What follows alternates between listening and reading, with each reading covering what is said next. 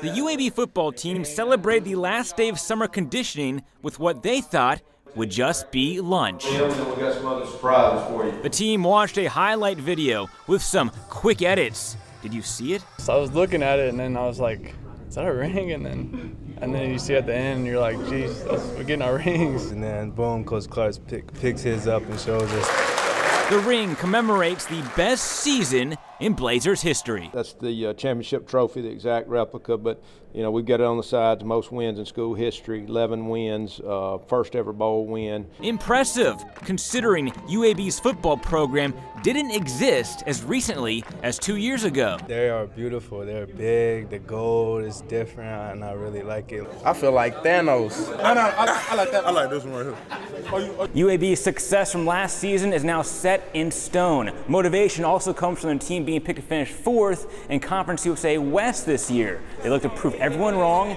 yet again. It's a lot of motivation. You know, we got a big target on our backs, so you know, every day we go out and we work hard, and we prepare ourselves to repeat, and that's the goal. That's been the goal since we won it last year. I think it's just, it's going to be something they have forever, so it doesn't get much better than that. In Birmingham, Kyle Berger, WVTM 13.